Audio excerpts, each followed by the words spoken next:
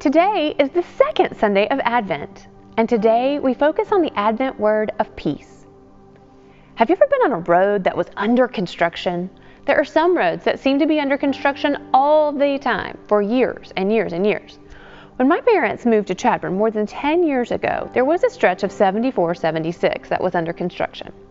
There is a stretch of 74-76 that is still under construction today. There were signs that said, "Slow down, construction ahead," and there have been trucks and materials and people working along the road. We always had to slow down, but thought this will be a really nice road once it's done. But they are still working on that road. Once they finish one part, there's another part to be done, or another part to be repaired. It will probably not ever be totally done. In our Bible story today, God sent a man named John to prepare the way for the coming of Jesus.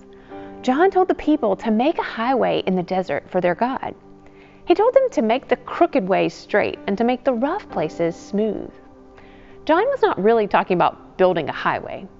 He was calling people to prepare their hearts to receive Jesus so that he could walk among them and live with them. The people who heard John preach didn't find him in the temple in town. They had to leave the city and go out to the river at the edge of the wilderness. The wise ones who were looking for baby Jesus wouldn't find him in a palace, but rather in a simple stable. Jesus sometimes shows up in surprising places, and God's peace can come in surprising ways too. During this Advent season, when we look forward to celebrating Jesus' birth and the day when he will come again, you and I need to look for ways that we can create peace in order to be ready. We need to look into our lives and into our world and ask God to help us know how to make our crooked ways straight and how to help us smooth out the rough places. We may have done these things before, but just like the road work, the job is never finished.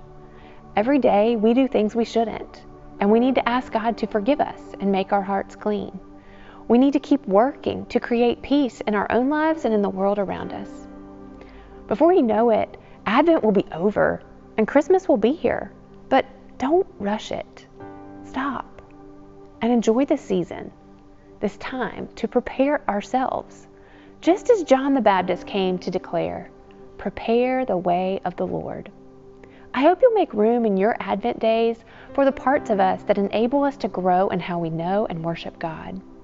We often have room for one more Christmas decoration, one more present, or one more Christmas cookie.